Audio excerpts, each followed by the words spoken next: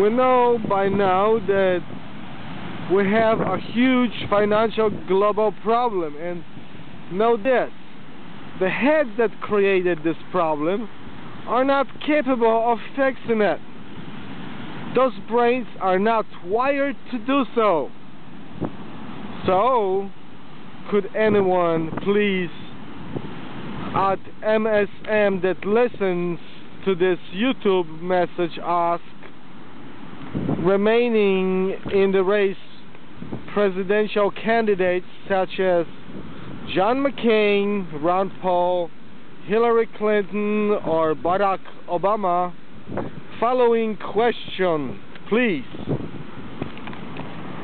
Research at People for Mathematically Perfected Economy argues that any purported economy subject to interest ultimately terminates itself under insoluble debt, that is, incapable of being dissolved or solved, just because merely to maintain a circulation, the participants of economic activities must perpetually reborrow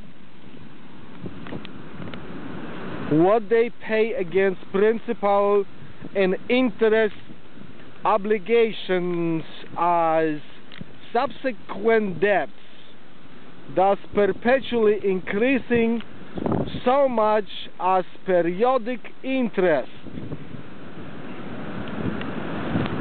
How will any return to gold standard or any other proposition offered so far arrest multiplication of debt by interest, and particularly then avoid not only all the injustice inflicted as debt is multiplied artificially by interest, but the ultimate consequence of this multiplication, which is inevitable